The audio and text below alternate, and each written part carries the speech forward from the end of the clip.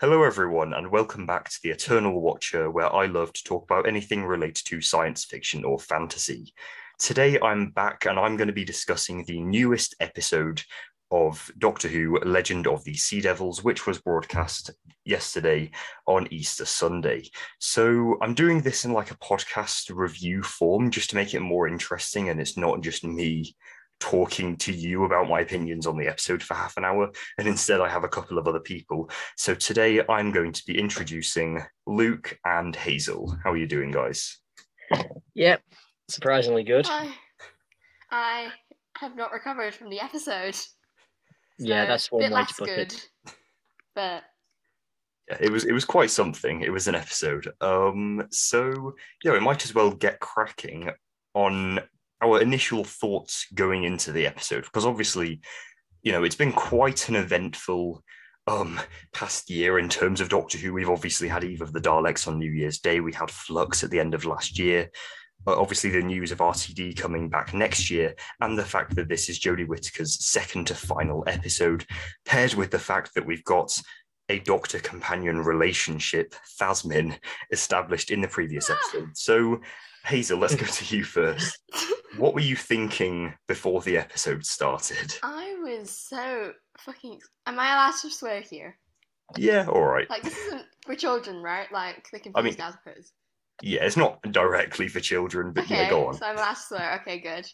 Yeah, I was so fucking excited. Like, I bought all the magazines with the articles and everything, and I read every single rumor online, and I was so excited when Ella Road got announced as a co-writer because we got a queer woman writing a queer story, and the episode is very much like the queer relationship side was very much through a female lens because it was produced, directed, and co-written by a woman, and I was super excited for that.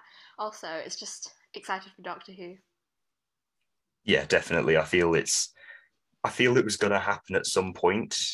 Like, it's weird. I'm not a huge fan of Doctor companion relationships to begin with. We will discuss this in greater detail. Yeah, but Thasmin generally is better. In my opinion, Thasmin is better than the other two we've had so far in New Who. Oh yeah, definitely. I feel, yeah. I mean, we got inklings of some in Classic Who, but they weren't proper, really. But yeah, it is good that Doctor Who are doing that, and I feel, yeah, we'll discuss it more. But it was an interesting episode regarding that because we haven't really had an episode properly centered on the relationship between a Doctor and a companion before. So I thought, yeah, I was quite excited.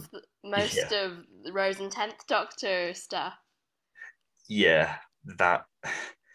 Yeah, that. I'm sorry, great. I'm a proud Penrose hater. Oh yeah, it wasn't great. I think most people are at this point. Oh yeah. So let's go to you, Luke. What were your thoughts going into the episode? So going into the episodes, I was just, well, what were my thoughts? I was excited for more Doctor Who content since we've been starved since what feels like forever of anything. We've just been picking up snippets for the last few months, and it's just been waiting and waiting for anything to happen.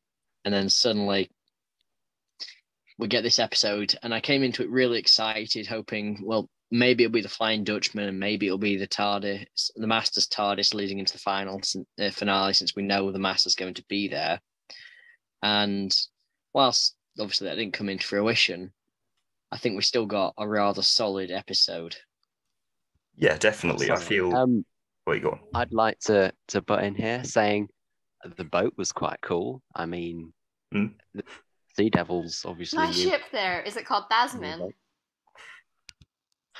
Right. Oh, God. Yeah, so that was a Swoos as well, guys. He's going to be, Anthony. Yeah, he's going to be nipping in every now and then. He said he's just here for the vibes. So yeah. He's a very vibey guy, if I do say so. Casual invasion. Yeah, Swoos is a character. He's quite the character. In a good way. He is the main character, the star of the show. Yeah, Swoos is the main character of this channel. I'm just a random side character here. Yeah, you are, Charlie. Yeah. All right. So yeah, Astro. Luke, I do agree with you. I feel it was very exciting to get new Doctor Who because I feel the marketing for this era has been very lackluster, to be honest, especially since like 2020 in Series 12. Yeah, I definitely agree. The market. What was the market? The market. They're not marketing There was Doctor Who marketing? anymore, really. Question mark. I know, right? I didn't really see any marketing. Like they uploaded a trailer on YouTube like 2 weeks before the episode, which conveniently released when I was on holiday. Oh, that's just depressing. Yeah, they did that for not Eve of the Daleks, sorry. They did that for the main Flux trailer as well. It was really annoying, but Let's have an interview. I remember when the first Flux trailer came out, and there was the hashtag Find the Doctor thing, and that was really fun. I didn't really keep up with it, but it was a fun ride. That? What even happened with that? I don't know. Yeah, that was really strange, but it was. Yeah, overall, I think. But to be honest, what's not strange? This is Doctor Who. Yeah. Well said. I feel, I was just very excited generally to get more Doctor Who. Like you said, Luke, it was just, very exciting to see more. And obviously the Sea Devils were the main sort of selling point of the episode. So, let's go to... They had quite wobbly mouths, I'd say. It was interesting to watch. I don't know if this is appropriate for the channel, but why are the Sea Devils so ugly? Like, they're just a bit ranked. Oi. Shut up. Shutty uppity. That's not the quote, Luke. Shutty up. There we go. I'll hit you with my shoe. I'll hit you with my shoe first, actually. All right. Oh, wow. So okay, let's move on. Yeah. So Hazel, what were your general if you had to sum up your opinions on the episode in 60 seconds, what would you say? You're not timing me, but okay. Very basic episode, bit underwhelming. There are some bits I don't know if I like them. And beach scene, and enter me screaming for another 60 seconds. That beach scene. Oh, and the visuals were really pretty. Yeah, that is a pretty good summation. I'll talk more about what I thought in a sec. Luke, what would you say? I think it looked better than the actual episode was. I kept expecting it to kick in, and I think the entire plot goes for... It feels like it's a two-parter, but the second part never comes. If you get what I mean. Yeah. I agree. Yeah. I feel just the plot, it went, I get the impression from this that they made a 60, maybe 70-minute long episode, and the BBC said, nope, that's been 47 minutes. And they had to trim it down, and it just felt like it moved along at such a breakneck pace. It's just event. I don't feel there was really much breathing room there, to be honest. I don't think it was brilliant. That says a lot, I think, on the wafer thin plot where you feel like you're missing stuff out constantly. Yeah, I've watched this twice now. I've just, the first time I was talking on Discord a bit as well at the same time, like I usually do with Doctor Who. So I didn't really, I thought, I've just missed a couple of bits out. It's fine. I'll catch them on a rewatch. And I didn't. It genuinely just glosses over some stuff. Sometimes I'm like, why are we here? The stuff just happens, and I don't really get why. It moves along such a huge, just a really fast pace that I just find myself losing interest because what's happening, what's going on, they just say huge plot elements in just 10 seconds and it's gone. Yeah, I felt in terms of story, it wasn't that great. I feel we might as well move on to the Sea Devils themselves now. Luke, what did you think of the Sea Devils? Once I saw they were back, I jumped for joy. Yeah. Then when I was watching the episode, they still looked really good. It was just weird that they were CGI. I mean, the CGI parts of the episode looked really, really good. And then there was that jump. There's that jump at the start that just looked so naff. And it was like, look how they massacred my boys. I've waited 30 years for them to return, and that's what I get. It looked a bit like if you're like on one of those Lego games, like Lego Dimensions, and you're jumping through a portal or something. That's what it looked like. Yeah. That's exactly what it looked like. Yeah. Yeah, it was Hazel. really good. Oh wait, sorry. Yeah? Oh, I was going to say, what did you think of the Sea Devils in this episode? I have not seen the original Sea Devil story because I have Slander. #not watched Classic Who. But How Sea dare you. Devils, I Watch think they it. were just like knockoff Silurians and they were ugly. So, How Yeah. dare you be so rude? But like I'm the Sea sorry. Devils look better than the original Silurians. okay, yeah, fair enough, Yeah. they do. But that's not really like a high bar to beat, is it? Oh no, I think my, Oi, my boys oi. are gorgeous over there. Are you saying that Classic Who monsters do not look marvelous in themselves? Have you never Classic seen? Who monsters Have you look never like seen they the had bubble wrap monster? The Zeus. Merca. Merca. Anthony. Classic We're Who. calling it the bubble wrap Classic Who. Can I just get to talk, please? Classic Who monsters look like they had a budget of £20 and a cheese sandwich. That's because they did. Yeah, that's And the I budget they know, actually and had. I love them for that, but they don't Yeah. look that good, to be They're honest. charmingly awful. Like, True. You murder I know are they've a got some good disgrace ones. to Doctor Who. How To be dare fair, you? they do have some good ones. Yeah. Cough, Yeah. cough, crinoid. yeah. Yes. Yeah, in terms of Sea Devils, I think if there's one thing that Chibnall is actually quite good at, I think it's bringing back past monsters. Like, he's done them well. Like, Either the Daleks' best Dalek story in the whole of New Who. yeah, I wouldn't I quite go wouldn't as go far that as far. to say. Excuse me, It's the murder. best one for years, though. It's the best one, I'd say, since Oh, yeah. probably Stolen Earth Journey's End. Nolan The Earth best- isn't that good. Okay, well, not Are you stand for the saying- little Sladen slander. She's the best part of that episode. Okay, yeah, no, I don't. I'm not She's slandering cool. Elizabeth Sladen. Love her, icon. Rest in peace. Sorry to butt in. Are you saying? Yes, I understand. I should respect your opinion.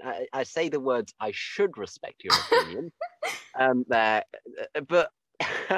Eve of the I liked it. I think it was fun, a fun episode to watch. But oh god, it was an episode. It happened. Okay, Charlie, It's can we over, get yes. back on track? I don't think your Yes. uptight YouTube audience will want all of this. Yes. There's Oh, lots weren't of they now? out of context stuff. Yeah. So Yeah.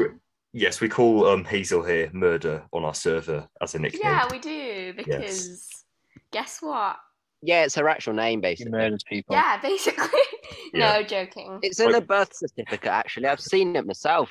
It's lovely. It says murder, murder, murder. That's her first, middle, and last name. It's quite lovely. I don't know why her parents exactly named her that, but you know, good for them, I suppose. No, I went back in time using a TARDIS and named myself. That's interesting. Moving on.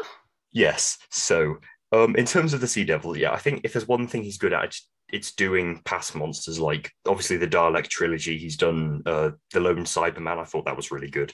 Sontarans and Weeping Angels, that was probably the best 2 episodes in Flux. So he's good at doing past monsters and especially doing redesigns of them, especially like the Sontarans. So I was The Sontarans look gorgeous. Yeah, I love those new Sontarans. They're amazing. Yeah, because it's basically a version of the classic Who design, but with good production values, which is what I'd rather see than a complete Silurian style redesign, which I don't hate the new Silurians, but they don't look anything like the classic Who ones. I'd rather they just look like the classic Who ones, but good. But anyway. Yeah, like Classic Who, but with more budget.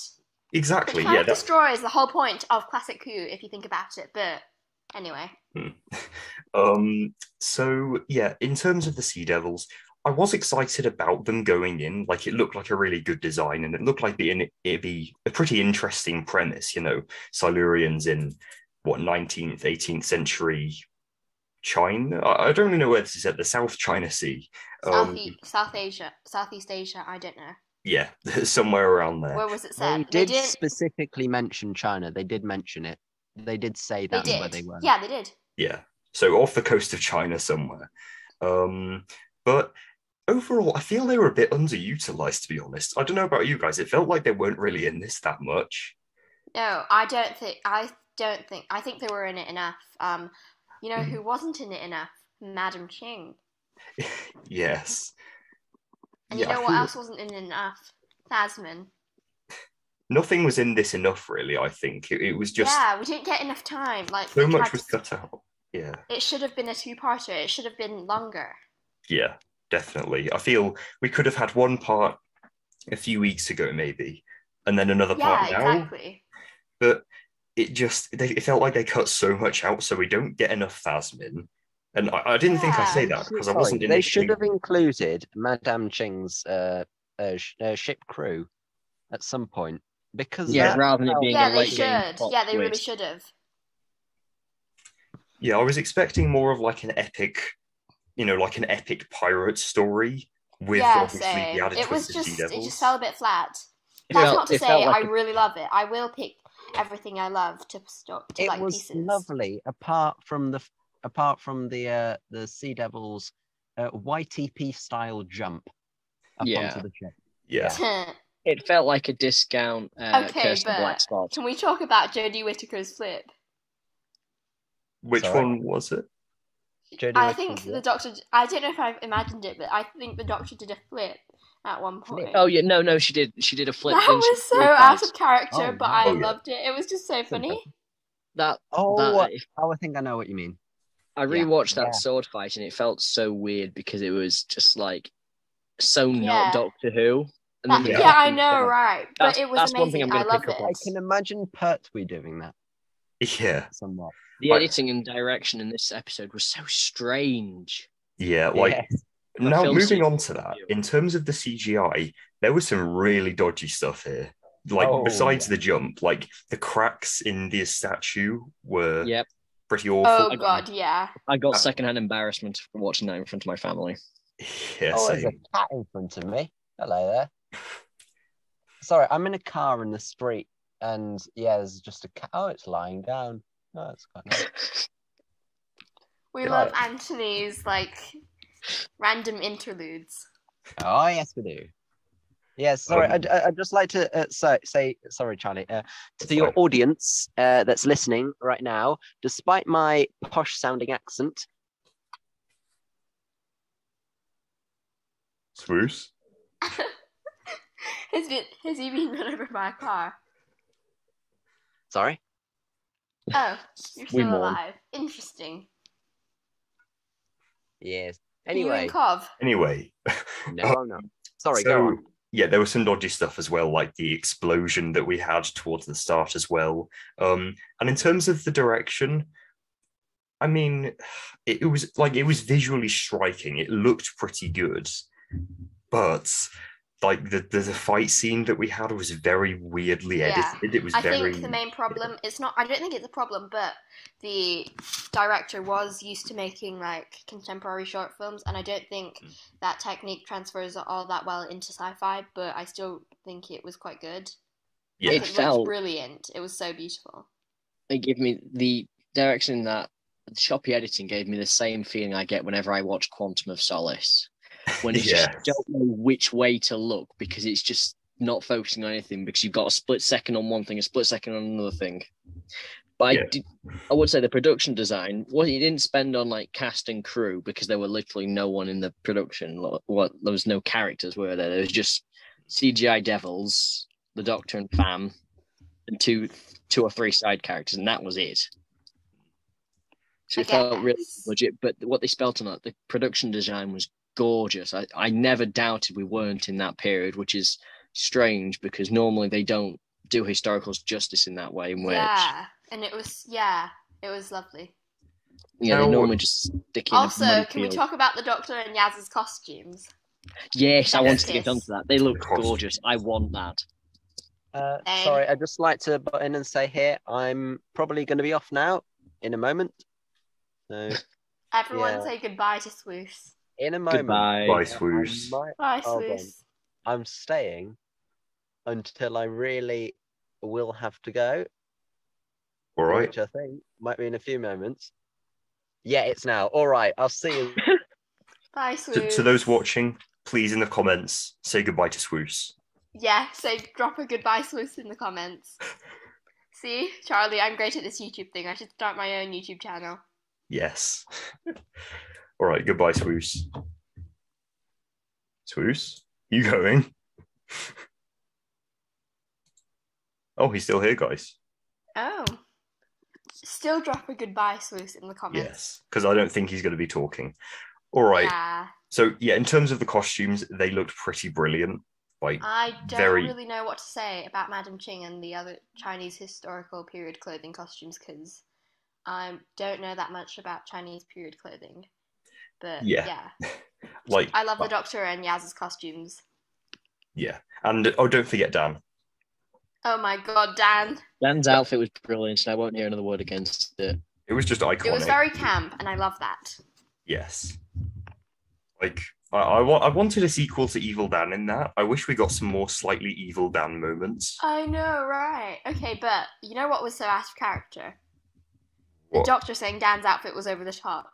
Like, girly, a few generations back, you were literally wearing a rainbow coat. Yeah, that was interesting. Don't diss the coat. I'm not dissing the coat. I'm just saying. It was over the top. Yeah, like, Doc, if you're going to wear that, you can't really call anyone else's costume over the top, can you? I mean, she normally does wear one now with rainbow lining, with a rainbow I t-shirt. love her outfit. I will not hear anything against it. I prefer her flux inverted outfit, for the Joe Martin thing. I think that's a much nicer coat. I love Joe Martin's outfit as well. Like, yeah, they did a really good job styling these Doctors. Yes. All right. Also, so I feel like this is like the one episode where I actually like Yaz's costume because besides this and Spyfall, I don't really know what the stylists are trying to do with Yaz.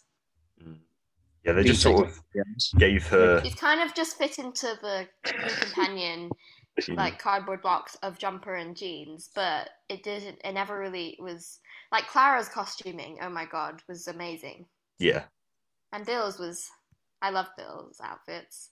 Amy's I quite like as well.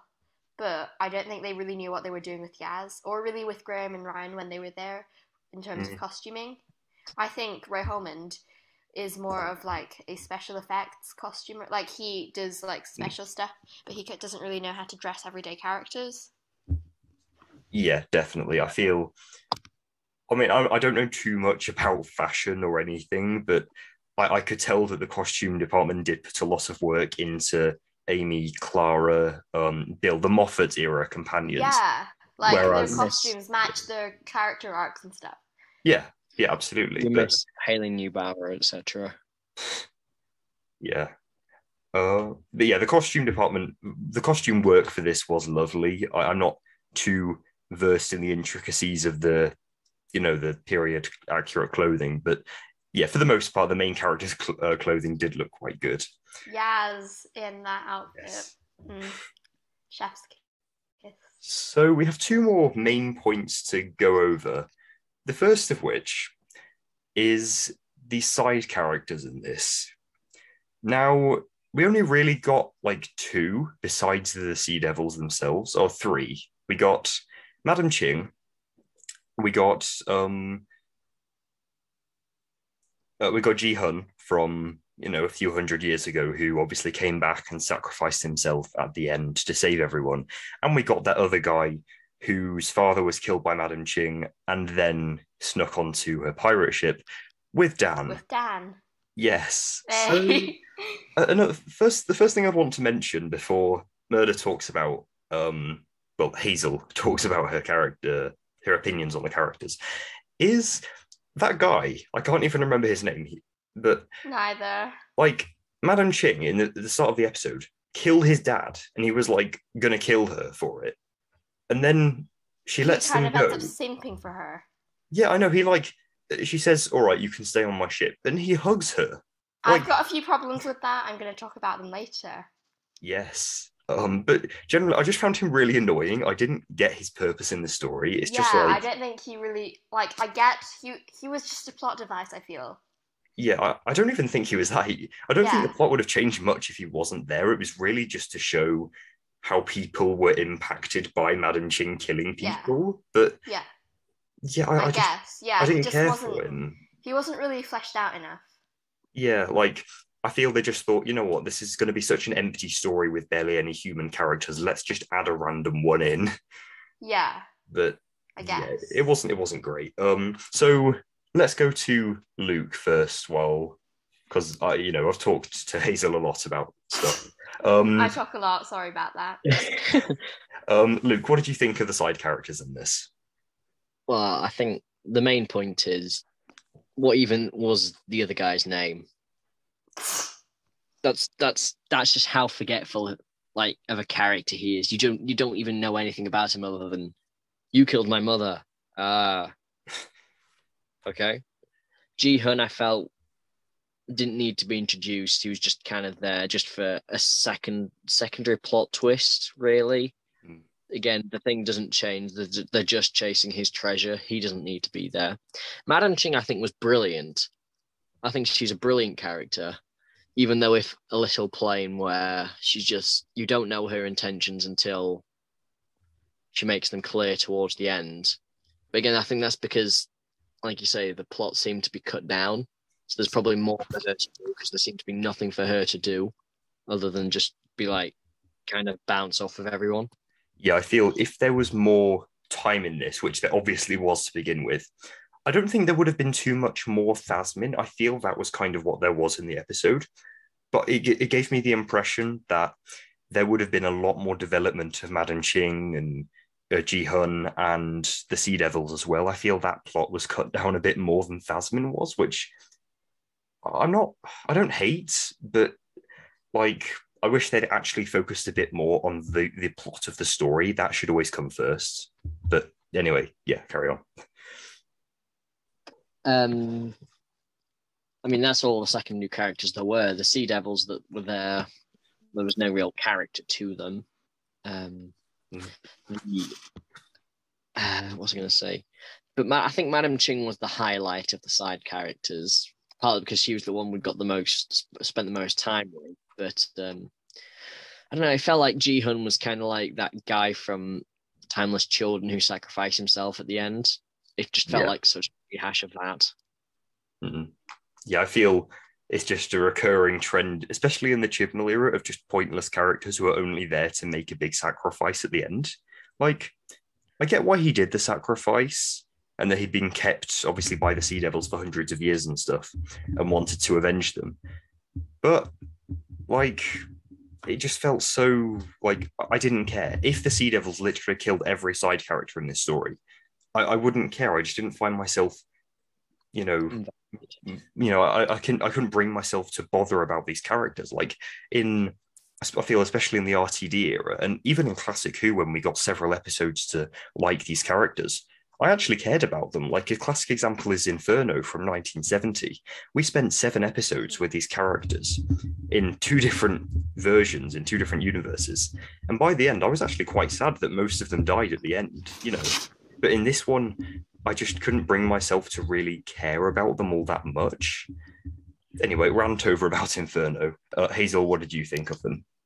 I like the guy whose father died, and Jihan. I don't really know what to feel about him, but his costume was really just stick a dragon on it, and it's Chinese, and like the dragon iconography in his costume literally made no sense.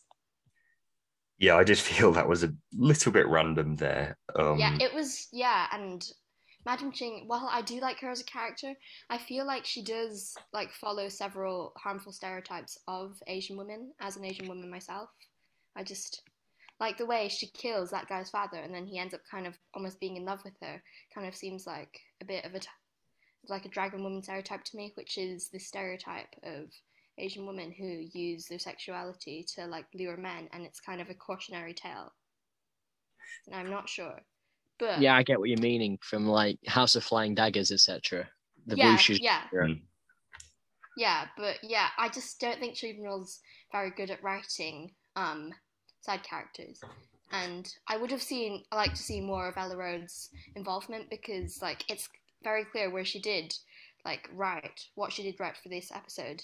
Cue the Thasmin scenes, which I loved, but we can get into that later. So yeah, that's what I think about the side characters. Yeah, in terms of Madam Ching, I didn't really notice that to begin with, to be honest. I was more focused on literally everything else going on. Like I said, I didn't really care about the side characters enough to notice that.